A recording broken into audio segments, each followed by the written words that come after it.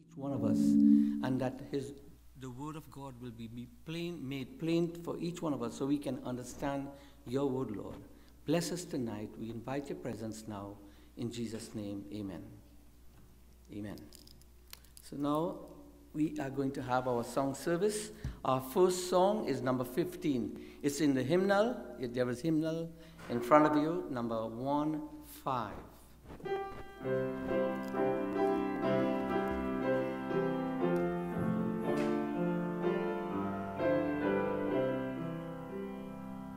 My Maker and my King, to thee my all I owe. Thy sovereign bounty is the spring whence all my blessing flow.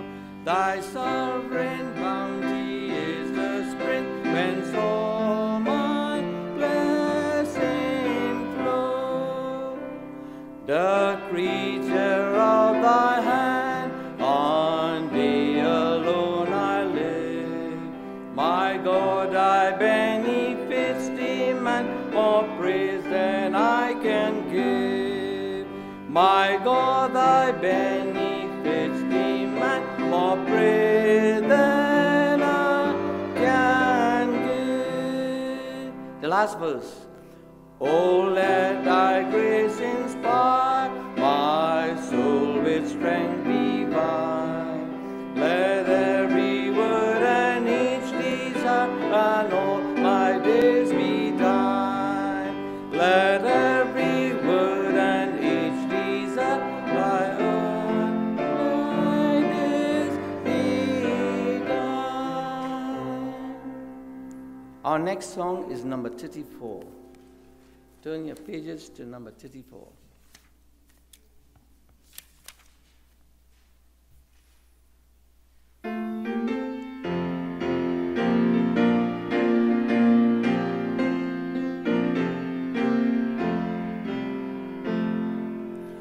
Wake the song of joy and gladness, it'll bring your nobles late, banish every thought and sadness, pouring forth your highest praise.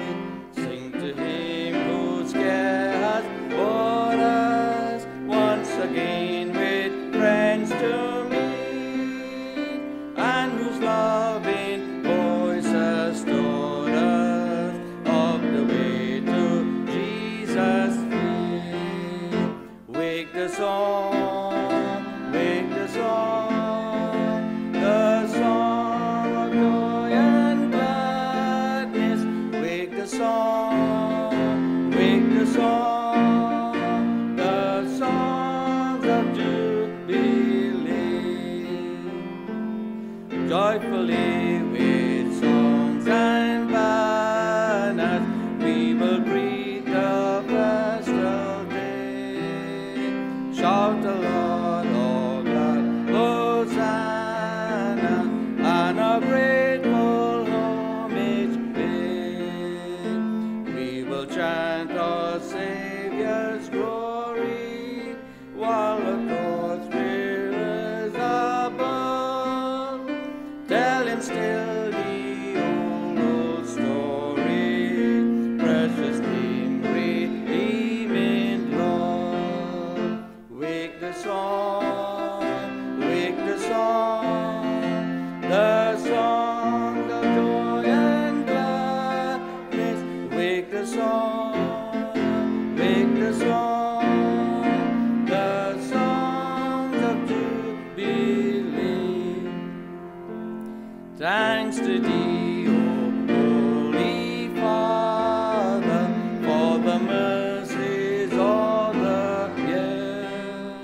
May each heart as yet we gather, filled with gratitude sincere. Thanks to thee, O loving Savior, for redemption through thy blood. Breathe upon us, Holy Spirit, sweetly draw us near to God. Wake the song,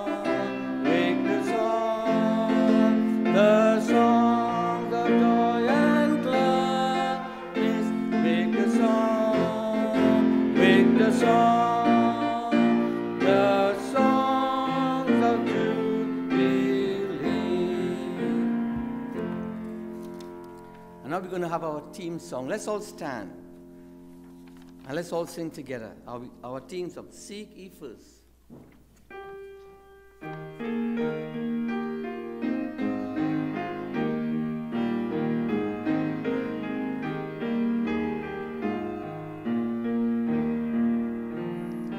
Seek ye first the kingdom of God and his righteousness, and all these things shall be added unto you. Hallelujah, hallelujah. Man shall not live by bread alone, but by every word that proceeds from the mouth of God. Hallelujah, hallelujah.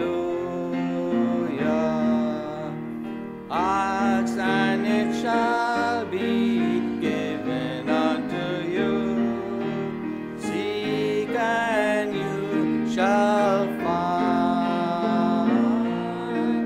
Knock and shall be open unto you. Hallelujah, hallelujah.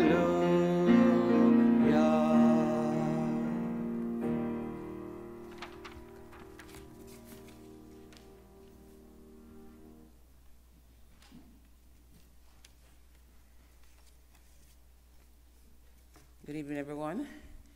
This is a very solemn time of our worship, and at this time, we're going to ask us to meet in groups of twos as we're going to have prayer.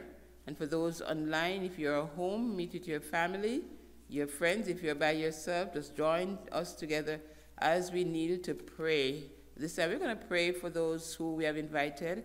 We're going to pray for the Holy Spirit to move upon the hearts of all of us, our visitors, our families, our friends, as we worship tonight.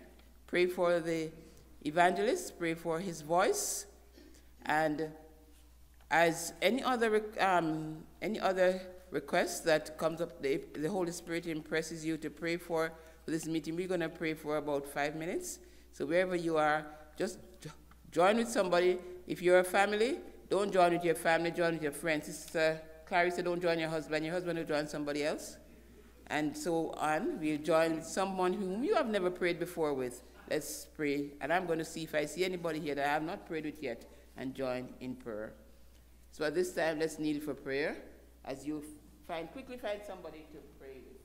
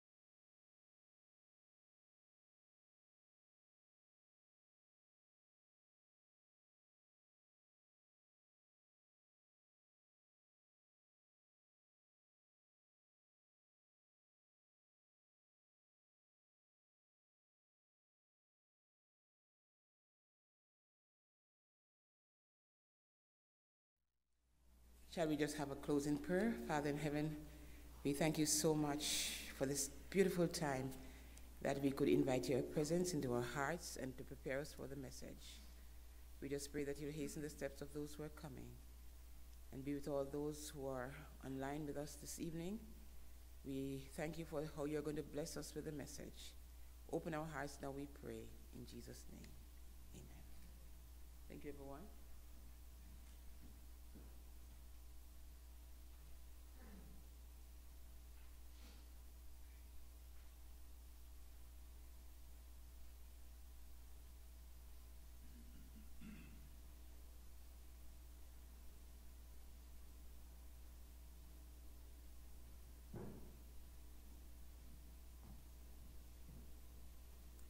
Hello, everyone. Who's ready for today's quiz session? Excited? I know I am. So the way how this is gonna work is we have 3 questions, and the first person who answers one question correctly gets a prize. So we don't know, maybe. So there's 3 of them. 1 for each person, not for like 1 person. That's not how it's gonna go. And we'll start off with the first question. Raise their hand.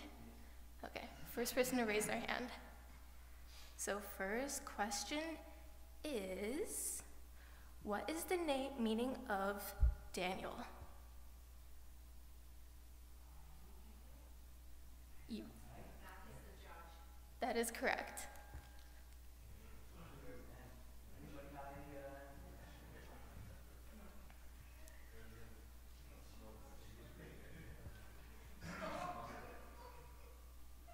Yay, good job.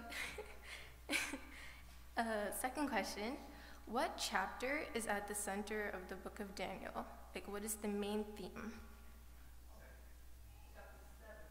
Chapter 7, yes. And what is the main theme? So the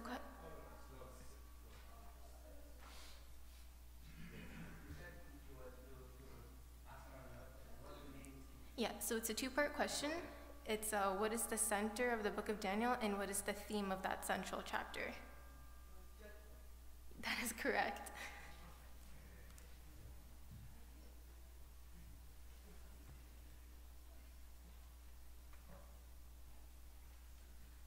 Yay, good job. And the last question is, what are the 3 meanings or aspects of the biblical view of the judgment? Yes. That is correct.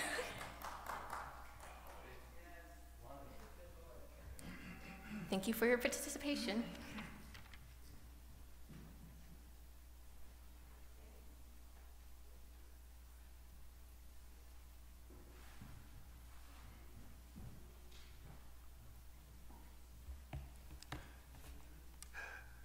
Hello, everyone.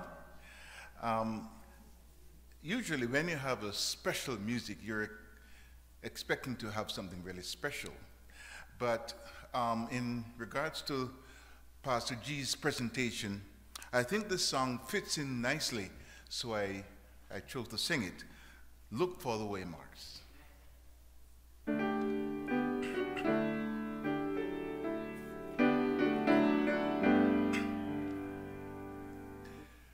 Look for the waymarks as you journey on. Look for the waymarks passing one by one. Down through the ages, past the kingdom floor. Where are we standing? Look the waymarks o'er. Look for the waymarks, the great prophetic waymarks. Down through the ages, past the kingdom floor. Look for the waymarks, the great prophetic waymarks. The journey's almost o'er.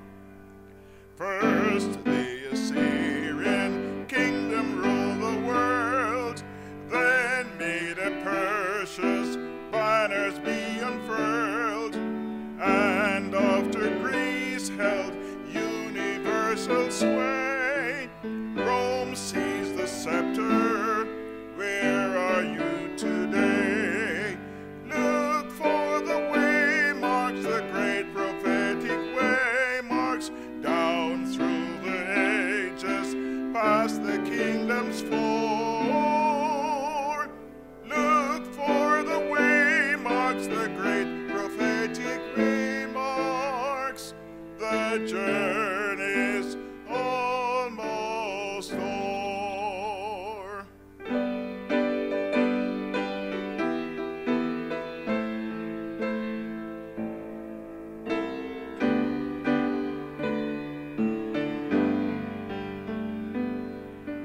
Down in the feet of iron and of clay, weak and divided, soon to pass away.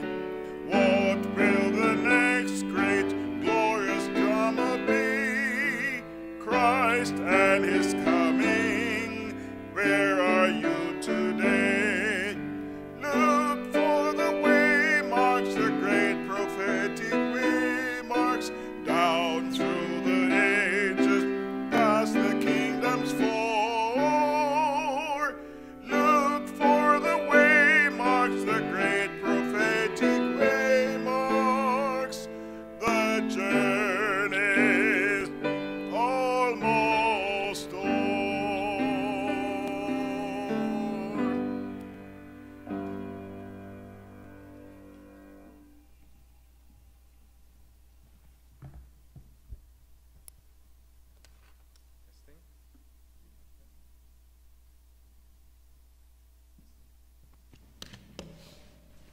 Testing. All right. Thank you very much. Look for the waymarks. Yes. Thank you very much. All right. Well, once again, would like to greet each of you who are here this evening, and as well as for those who are joining online. Throughout this series, I will be addressing you as citizens of the kingdom of God. So, citizens of the kingdom of God, good evening. Good evening. Thank you very much. Really want to appreciate and thank you for your presence here this sanctuary this evening, as well as for our viewers online. Thank you for joining. Your presence is highly appreciated, and we want to acknowledge the time that you had intentionally set apart to be part of our evangelistic series tonight, and also I believe in the upcoming presentations, upcoming sessions in the following days. We have began our evangelistic series yesterday morning in the divine service. We had looked at Daniel chapter, yesterday morning, chapter 2, right, where we saw the statue, the vision, the dream that King Nebuchadnezzar had. And basically, I could summarize the message in chapter 2 as God giving us the exam questions ahead of time. Meaning, God has foreknowledge of things that will happen. And along with that foreknowledge, He gives us what we call divine providence. He gives us the comfort that we need. He gives us the assurance that we need, as well as He gives us a motivation to prepare for what is to come, to prepare for the kingdom of God. And the kingdom of God is not only a future reality, but it is also a present. The not yet and the now. Awesome. And yesterday afternoon, we've looked at Daniel, a parallel chapter of Daniel chapter 2, which is Daniel chapter 7. Yes, that's chapter 7. And if I could summarize chapter 7 in one word, it would not be those crazy beasts we have, but it would be judgment. Judgment is at the center of chapter 7. In fact, I would even say judgment is at the center of the entire book of Daniel. Because as one of the questions that was asked in our quiz session, Daniel, the name Daniel itself means God is my judge. Yes. And I have shared the point that despite the negative connotations that we often have regarding judgment today, despite the fearful, the anxious ideas that is often mixed with the idea of judgment we have today, The biblical idea of judgment is different. Okay? In fact, I believe we should not bring our idea of judgment and put it as the biblical idea of judgment. So we have to explore exactly what the Bible says about the judgment. And we've seen that in chapter 7, do we have to fear the judgment or no? No, we do not have to fear the judgment because the text says very clearly, the little horn will be persecuting the saints of the Most High, would be speaking words against the Most High, doing all those terrible things. But the text says clearly that judgment shall be made in favor of the saints. Judgment will be made in favor of the saints. And most of all, we do not have to fear the judgment because who is our judge? Jesus Christ is our judge. So as long as we choose to stand by His side, be on His side, as long as we choose not to represent ourselves, but be behind Christ in the judgment, then we do not have to fear the judgment. Today, I've entitled the message for tonight as The Plan and the Plot. The Plan and the Plot. Yesterday morning, we've looked at Daniel chapter 2. Yesterday afternoon, we have looked at Daniel chapter 7. Today, this evening, it will be mainly on the mysterious, I'd say, mysterious or enigmatic chapter of Daniel chapter 8. Okay, so we looked at chapter 2, we've looked at chapter 7, and we've looked at chapter 8. As we go through today's presentation, we would see that Daniel chapter 8 is very, very related. I would say there are quite some elements of parallelism with chapter 7, but there's also some break in parallelism. Okay? So it is highly connected with chapter 7, but also it is quite different in some aspects. Okay? So we will look at Daniel chapter 8, the plan, the plot, and I've entitled, subtitled it as the blueprint of the kingdom of God. Let's bow our heads for a word of prayer. Father, as we now explore your word, explore the plan that you have for us, the blueprint you have prepared for us so that we may be part of your kingdom.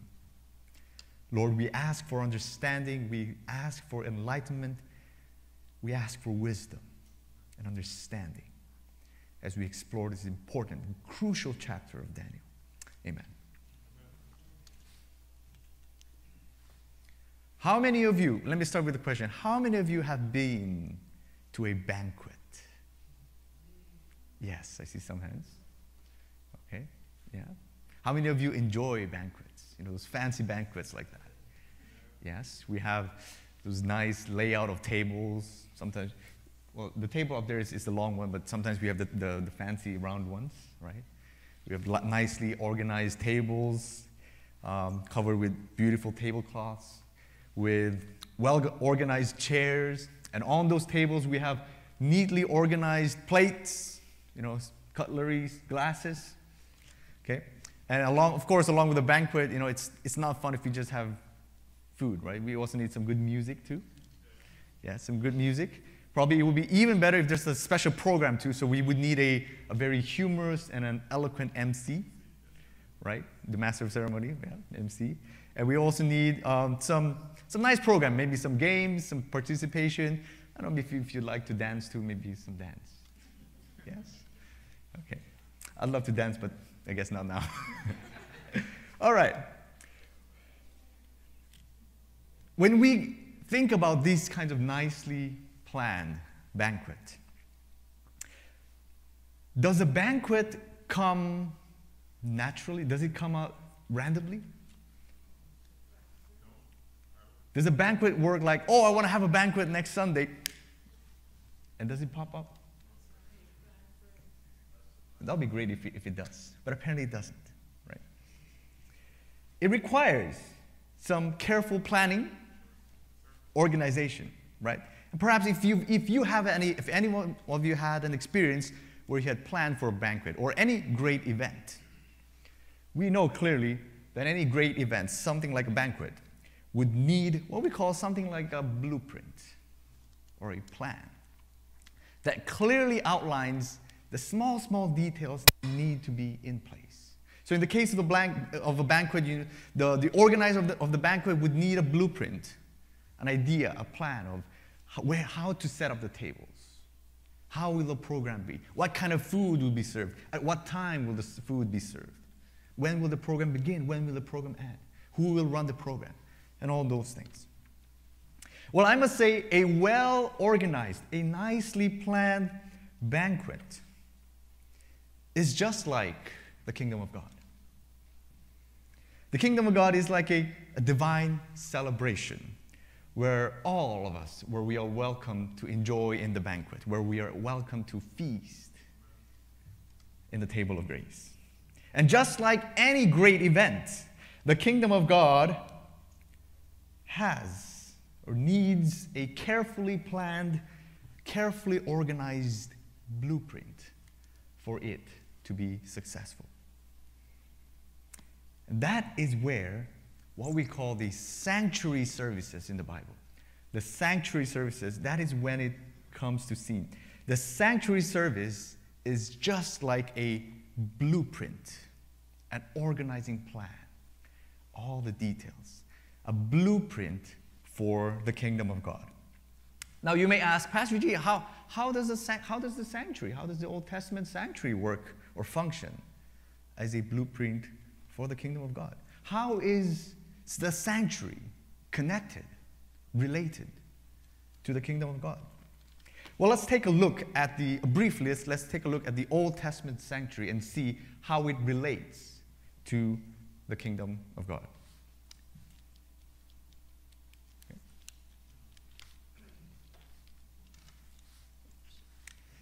In the biblical sanctuary, in the Old Testament times, they had what we call a sanctuary, or some people would call it a tabernacle. Okay. In the Old Testament times, the biblical sanctuary, do you think it was a busy place or was it a calm place? Calm, yes, calm too. I would say it was a little busy. Yes. At times, I would say every single day. Every single day, something was going on. Every single day. 365 days a year. Every single day, the biblical sanctuary had something going on. It was a busy place. There is what we call the daily services, meaning services that were conducted every single day. Okay. Daily services. Now, yesterday morning, we learned a short Hebrew phrase about the end of times. Today, I'm going to teach you this time a word. It's even easier, as what it means, the daily services. Okay? In Hebrew, it's called ha-tamid. Can you repeat after me? Ha-tamid. Yes, ha-tamid. The word ha is a definite article which means the. Tamid literally means continual or daily. Okay, so ha-tamid means the daily, literally, or the continual. What is it called? You forgot already. Very good. Ha-tamid. Okay. So there was in the Old Testament sanctuary, there was what we call the ha-tamid, the daily services that took place every single day without an exception. Okay. Every single day in the Old Testament sanctuary, the daily services or the ha-tamid took place. We had near the entrance of the sanctuary what we call the altar of burnt offering. Every single day, daily and continually, there was a burnt offering that was burned. This is one aspect of the ha-tamid, the daily sanctuary services. Every single day, there was also behind the altar of burnt offering what we call a bronze laver. And every single day, it was refilled with water. Water was continually present in the bronze laver. It was used for cleansing. So the presence of the water in the laver also is a part of the daily services. The ha-tamid, very good. Every single day also, inside the compartment, the first compartment, there was what we call a table. There was a table of showbread, where every single day and continually there were 12 loaves of bread. Bread was present, continually present on the table. On the opposite side of the table of showbread, there was what we call the menorah, or the golden lampstand, the candlesticks. And every single day, tamid, continually, daily, the golden lampstand, the menorah were lighted. It was lighted. In addition to that, at the end of the first compartment, there was what we call the altar of incense, where the priest would light, burn incense every single day, continually, daily. And the fragrance, the smoke of the incense would spread out to the entire sanctuary and eventually throughout the entire camp of the Israelites. So the daily services, the Ha-Tamid, took place every single day. No exception. Every single day. Hence, the Ha-Tamid, the daily or the continual. Without exception, it took place. Now you may be asking, why? Why were these services? Why were the Ha-Tamid conducted daily? What do they mean?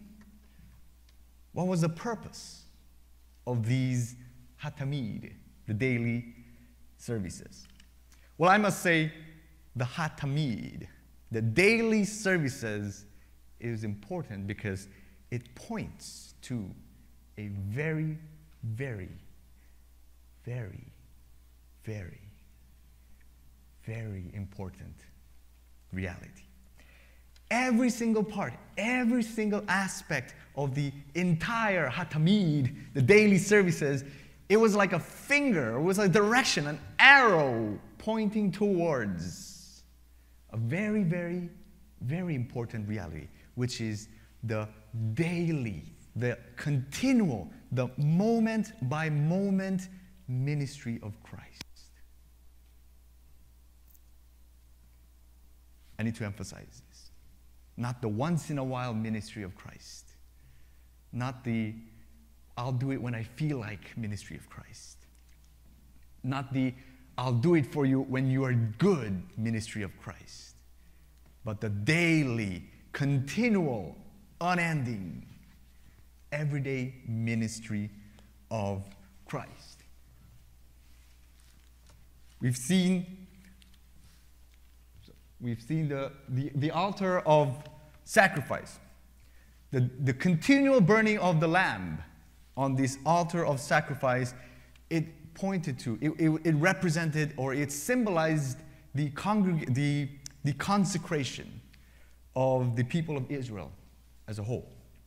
It pointed to the daily, everyday, daily, continual consecration of the Israel nation to God, and their continual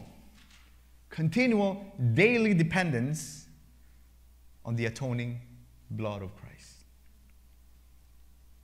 Leslie Harding, he's an Adventist scholar and an author. He says, when at any minute of the day or night a soul was in need of forgiveness, the blood of the Lamb was there to provide it. When at any minute of the day and night, meaning continuously, when a soul was in need of forgiveness, the blood of Lamb was there to provide for it. And the altar, the sacrifice that was continually, daily burnt on it, pointed towards that. The laver as well. The continual presence of the water in the bronze laver was for the washing and for the cleansing of the priests and the worshipers who were involved in the killing of the sacrifices and offering it on the altar of burnt offering. The people, including the priests, the Israelites, were in need, constant need, daily constant need of the supply of the water of life, so that they may be kept clean. And when one needs cleansing, when one needs to be cleansed, this points to the idea that Jesus, the water of life, is always, continuously, daily, tamid, He is always there. The table of shewbread as well. The table of shewbread in the holy place constantly had 12 loaves of bread. And the constant presence of the bread was a reminder for the Israelites of the sustaining presence of Jesus, the bread of life. And that presence of Jesus was available to all. And Jesus, the bread of life, he was always there. He was tamid there. He was always there to provide heavenly, divine nourishment for his people through his word. The menorah as well, the golden candlestick, which was continuously lighted every single day. It pointed and it represents the unending, the unceasing illumination, the light that Jesus himself gives, who himself is the light of the world. And when one was in a dark pathway, it is none other than Jesus and his word that would continuously shine upon our dark paths. No wonder the psalmist says, thy word is a lamp unto my feet. And the altar of incense as well, where it was continuously burned by the priest to create and exhale sweet fragrance to fill not only the sanctuary but the entire camp of the Israelites. It was to remind the people that Jesus, our high priest, is the one who continuously intercedes for us, pleads on our behalf, ministers for us on our behalf. And it is only through his faithfulness that his righteousness, demonstrated in the fragrance, is imparted to us. And it also points to that Jesus, our great high priest, through his continuous ministry, that our prayers are ascending and are received by God. So in this sense, the hatamid, the daily services, all aspects of the daily sanctuary services, the hatamid, were conducted for a specific reason. Every part of the hatamid, the daily, was a finger, it was an arrow, a direction pointing towards some important aspect, which is the daily, continuous, unending, moment-by-moment ministry of Jesus on our behalf. In other words, the entire sanctuary and its services is the blueprint for the kingdom of God. Not just the altar of burnt offering. Not just the fact that Jesus died for us on the cross. That is, only that is not the blueprint of the kingdom of God. That is included too. But there are other aspects. The hatamid, from the altar of burnt offering to the laver, to the table of shewbread, to the menorah, to the altar of incense. And it is through these services that we can experience eternal life, that we can be part, we can be called rightful citizens of the kingdom of God. Hence, the sanctuary services, the hatamid, is the blueprint of the kingdom of God. But there comes a problem. There comes a problem. Because the hatamid is the blueprint of the kingdom of God, the hatamid comes under attack. The hatamid, given its significance and importance of its pointing towards the daily ministry of Christ, Satan's not going to stand still. The hatamid comes under attack. In other words, God's plan is plotted against. The plan and the plot. God's sanctuary is defiled. Remember that mysterious figure we've looked at yesterday in Daniel chapter 7 that came out of the fourth beast? Yes, the little horn. Well, this little horn, I told you it's a little horn, but its activity is definitely not little. This little horn that appeared in Daniel chapter 7, which we explored yesterday, comes back to scene in Daniel chapter 8. This is what the little horn does. I'll be reading from Daniel chapter 8, verses 9 through 12. It says, "And out of them came a little horn, and it grew up to the host of heaven. And it cast down some of the hosts and some of the stars to the ground, and it trampled them. He even exalted himself as high as the Prince of hosts, and by him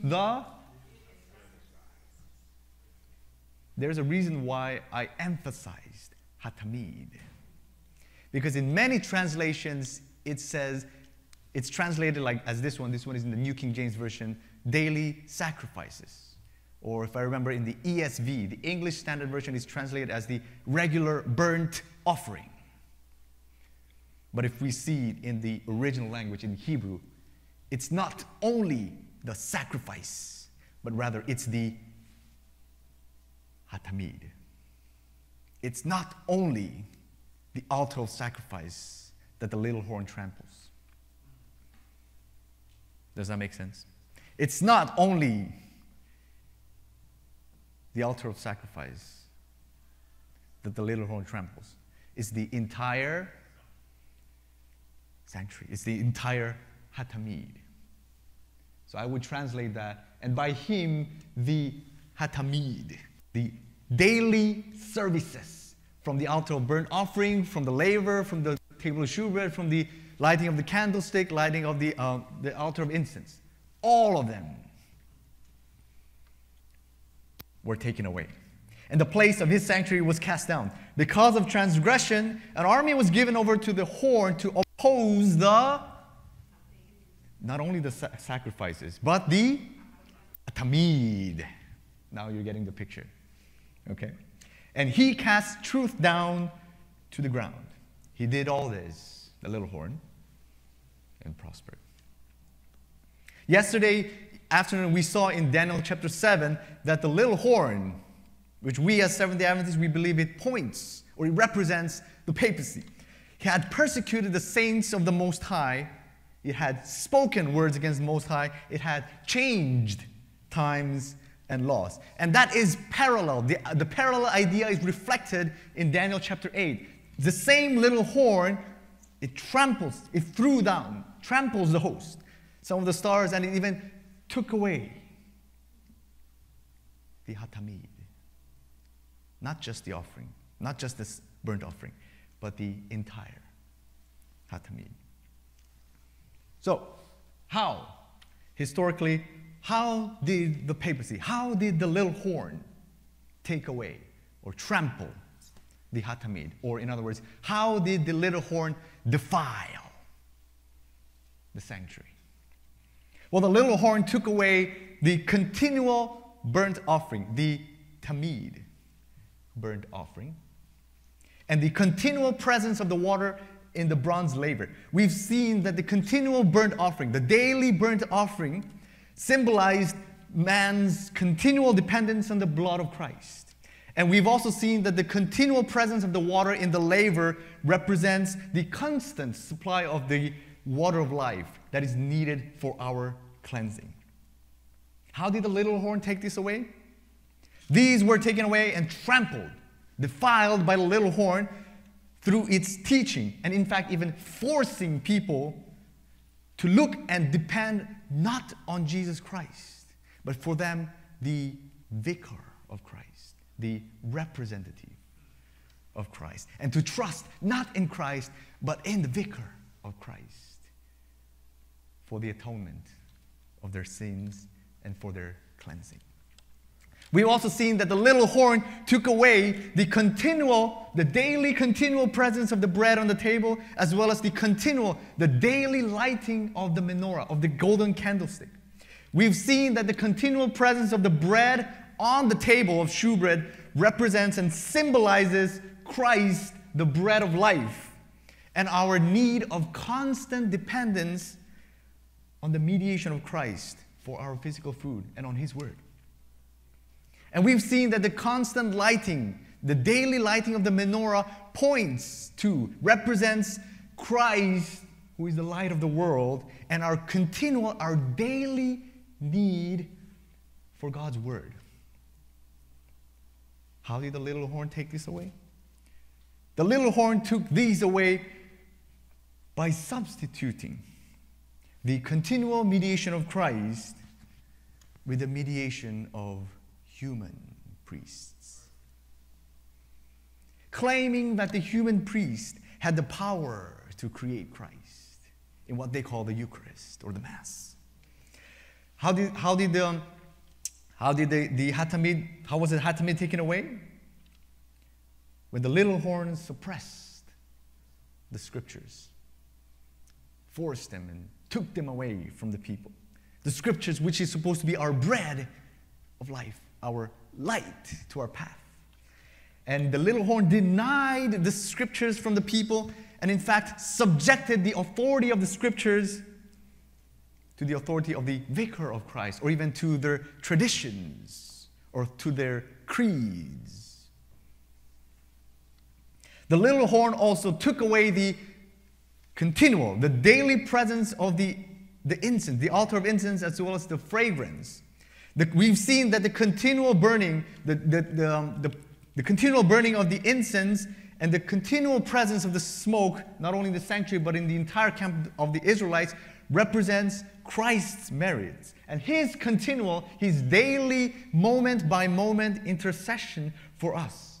And it is only through his perfect righteousness that we can be claimed as righteous. How did the little horn take this away? It substituted and it demolished the high priestly mediation of Christ by authorizing human priests who claim that they can hear people's confession and that they have the authority, that on their righteousness they can forgive sins.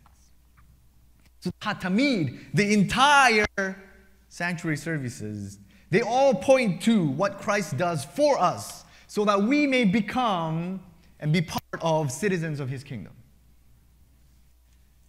And because of this importance, no wonder why the little horn has to attack and has been attacking the Hatamid, the daily services. The sanctuary is under attack, is defiled.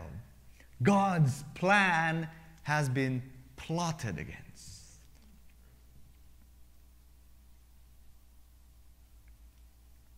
Yes, the Hatamid, the sanctuary has been under attack. The sanctuary has been defiled. But God has a comeback. Do you believe that? God has a comeback. He has a plan.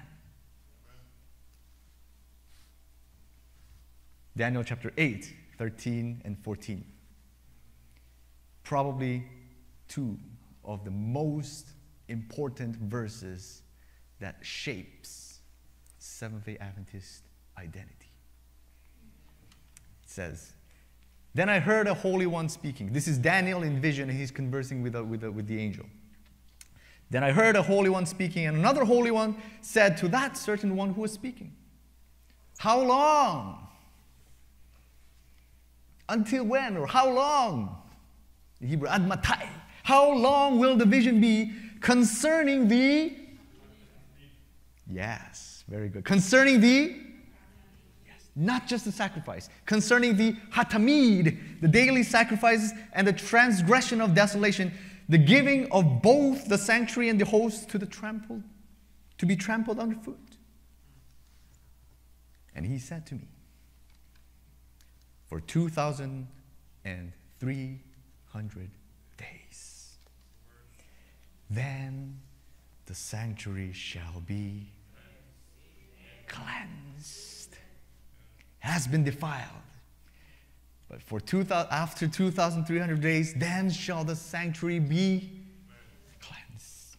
I want you to take note of the number there, 2,300. 2,300. We will dig deeper into this on Wednesday as we explore the next topic.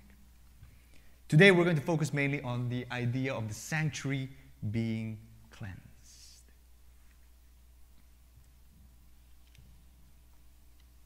What does it mean for the sanctuary to be cleansed? Where do we find the answer to the question, what does it mean for the sanctuary to be cleansed? The answer is found in one very crucial chapter, the Old Testament. I would even say the exact center of what we call the Torah, the first 5 books of the Bible. By the way, in chapter 8, we didn't cover it, but if you look at it at your own time, at the beginning of chapter 8, we have the appearance of 2 animals. In contrast to chapter 7, where there were 4 animals, 4 beasts. I told you chapter 7 and 8, there are parallels, but there's also a break in parallel. One of them is, as I've told you yesterday, chapter 7 is written in Aramaic. It's still in Aramaic. In chapter 8, there's a break. It's in Hebrew now. Chapter 7, we had 4 beasts, 4 animals, representing 4 kingdoms. And out of the 4th, there comes the little horn. Chapter 8, instead of 4, we just have 2. The 2 animals are, we see in chapter 8, verse 3 and verse 5, a ram. Daniel says, and behold, I saw one ram. And a few verses later, there comes another animal, a goat. A ram and a goat. Ram and a goat. These 2 animals, in the context of the sanctuary, they appear together only in one other place in the scripture. At a very special occasion. Can you guess? Yes. Leviticus chapter 16. Scholars say that Leviticus chapter 16 is at the chiastic, is at the center of the Torah. Remember, yesterday I told you that in the Hebrew mindset, they put the important in the middle. We have Genesis, we have Deuteronomy, we have Exodus, we have Numbers, we have Leviticus in the middle. And in fact, even in the book of Leviticus, chapter 16 is at the very center. Chapter 16 talks about what we know as the Day of Atonement, or as the Hebrews call it, the Yom Kippur. The Day of Atonement, the Yom Kippur, which was celebrated, which took place on the 10th day of the 7th month in the Jewish calendar. It is only in the context of the Day of Atonement, Leviticus chapter 16, where we see the cleansing of the sanctuary, and where we see those 2 animals, a ram and a goat, appearing together. So when Daniel chapter 8 talks about a ram and a goat and the cleansing of the sanctuary, clearly it is pointing back towards none other than Leviticus chapter 16. What happens in the Day of Atonement? So all throughout the year in the Israelite sanctuary, the sanctuary would be defiled, would be made dirty by the blood of the sacrifices that were killed every single day.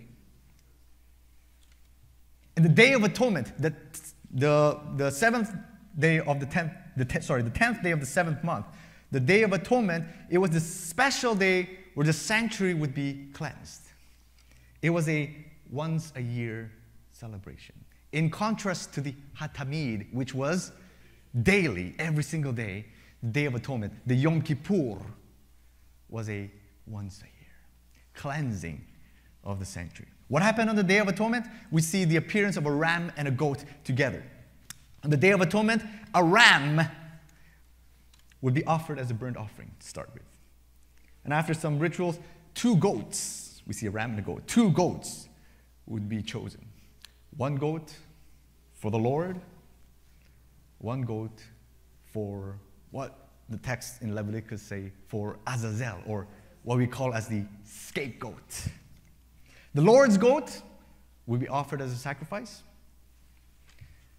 The goat, the scapegoat, the goat for Azazel, the sins of the people of Israel will be placed upon Azazel. And the goat would not be killed, would be sent away, far, far away from the camp of the Israelites, signifying, representing the ultimate cleansing, the ultimate eradication of sin and defilement from the camp of the Israelites. We may ask, what is the meaning, purpose of the Day of Atonement? Here, chapter 7. Understanding chapter 8 in chapter 7 would help. Let's review chapter 7 and chapter 8. Yesterday, we've seen that in chapter 7, we saw 4 beasts, right? 4 beasts, 4 animals, representing 4 different kingdoms. And chronologically, after that, out of the 4th beast, there came a little horn. The little horn became busy, speaking words against the Most High, persecuting the saints of the Most High, changing times and law. And then chronologically, after that, what came? The judgment. And judgment was made in our favor. Same pattern, parallel. Daniel 8, we see beasts. This time 2, but we see animals, kingdoms. And then comes again the little horn. Little horn gets busy, trampling the sanctuary, getting rid of the hatamid. And then after that, what happens? The cleansing of the sanctuary. What that means is that judgment and the cleansing of the sanctuary corresponds to the same thing. The other day we saw that the heavenly judgment in Daniel 7 that takes place in heaven, we do not have to fear the judgment because it is made in our favor. It is because Christ, who is our judge, is the one who will be judging us. And as long as we are on his side, we do not have to fear the judgment. In fact, I've even made a claim that we can even look forward to the judgment because it will be a time of justification, time of deliverance, and a time of vindication. It's the same thing, same idea in Daniel chapter 8 regarding the cleansing of the sanctuary. Throughout history, God's people have been persecuted by the little horn because of God's sanctuary, the blueprint of the kingdom of God, the blueprint that points towards, that leads towards the kingdom of God. And God's people have been persecuted by it. The hatamid, the daily services, what Christ does for us every single day, was taken away or temporarily trampled by the little horn. And it is that hatamid that allows us, for us to be citizens of the kingdom of God. Dear friends, Manuel Church members, and also our guests, want to present to you the good news in Daniel chapter 8 today. Christ, our high priest, what is he doing now? He's currently cleansing the sanctuary. He's in his last phase of his high priestly ministry. Just as how the Israelite high priest is making atonement, cleansing, and interceding on behalf of the entire camp of the Israelites on the Day of Atonement, on the Yom Kippur, Christ, who is our high priest, he is currently cleansing, interceding for us, cleansing the sanctuary on our behalf. He is restoring the hatamid. He's restoring the sanctuary. The author of Hebrews says, consequently, he is able to save to the uttermost those who draw near to God through him, since he always lives to make intercession for them. Daniel chapter 7, we saw that Christ is our judge. Daniel 8 makes it clear that Christ, who is our judge, is also our high priest, is also our cleanser, our purifier, our mediator, our intercessor, who is interceding on our behalf. Therefore, just as we do not have to fear the judgment, chapter 7, do we have to fear the Day of Atonement? I don't think you're sure. Just as we don't have to fear the Day of Judgment in chapter 7, do we have to fear the Day of Atonement? No. Now we may ask, how can a judge also be our advocate, our intercessor? How is that possible? In our understanding today in the 21st century, a judge cannot be our intercessor. In other words, a judge cannot be our lawyer. That's not fair. We do not see that instance in our modern day courts. Here's an interesting fact. And I think this, for me, this is exactly the gospel. In the Jewish judicial system, in the Jewish mindset, attorneys or lawyers, they're not present. Attorneys meaning referring to our current understanding of attorneys. The reason why? Here's a quote I found from the Ministry magazine. Martin Weber says, "Witnesses of the crime pressed charges while the judge promoted the case of the defendant. Biased in favor of the acquittal." The judge promoted the case of the defendant. Biased. Apparently the judge is biased. Just like how we remember judgment is made in favor of the saints. The judge promotes the case of the defendant, biased in favor of the acquittal. Only when overwhelmed by evidence would the judge abandon his defense of the accused and reluctantly pronounce condemnation. What this means in the Hebrew judicial system, there's no lawyer. The lawyer is the judge. The judge is the lawyer. And the role of the judge is to, as much as possible, protect the accused. Only when overwhelmed by evidence that the accused has actually done wrong, then the judge will not happily say, "Oh, my case is done." No. But reluctantly pronounce condemnation. Dear friends, Daniel 7, we saw Christ our judge. Christ our judge is our advocate, is our lawyer in Daniel chapter 8. Can you imagine our judge who gives the verdict, who gives the final statement?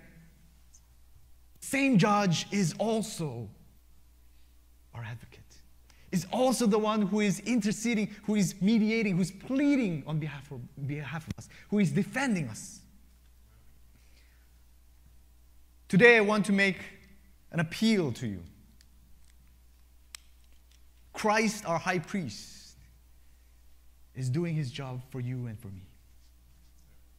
He's not only our judge, but he's our judge who defends us.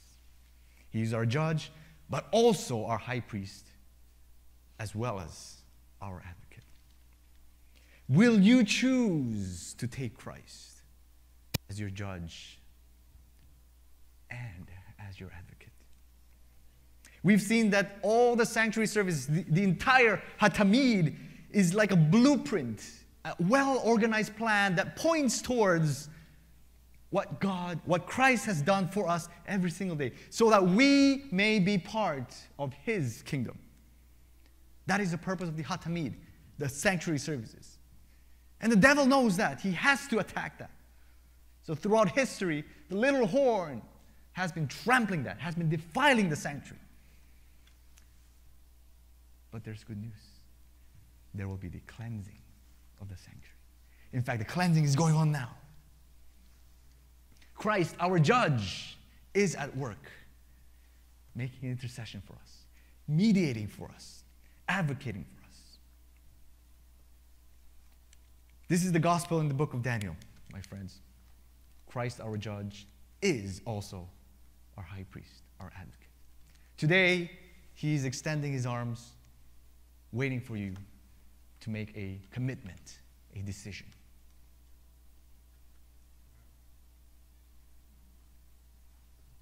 Do you choose to take Christ as your judge, but also as your advocate, as your lawyer who defends you?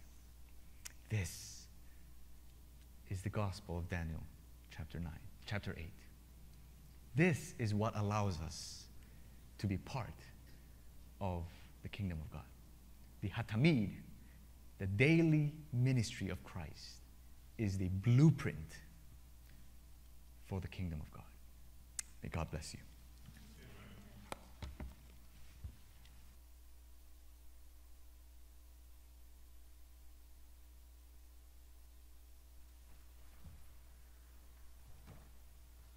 Thank you, Pastor G. Let's all stand for our closing team song.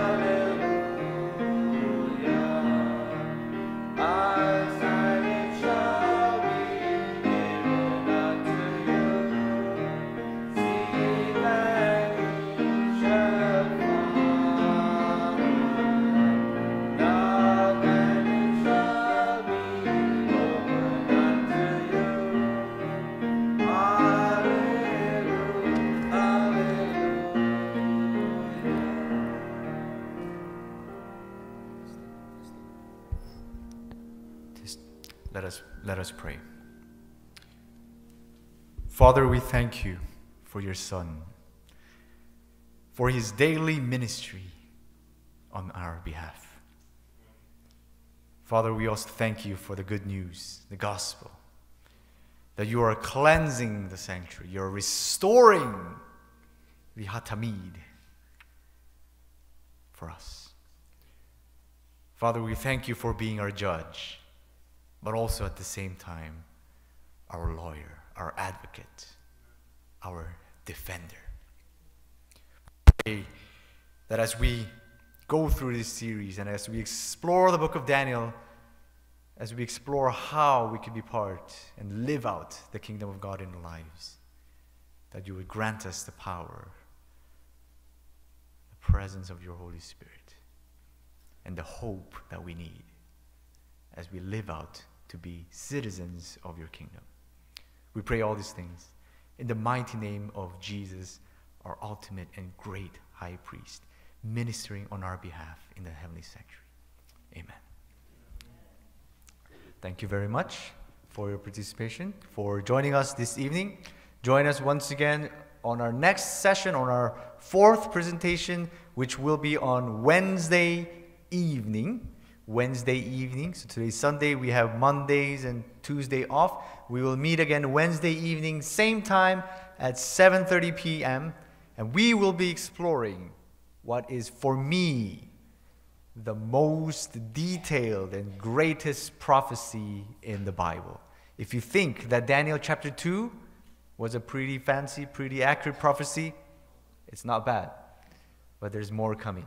We'll look at Daniel chapter 9. So please join us once again Wednesday evening at 7:30. Thank you very much. Have a good evening.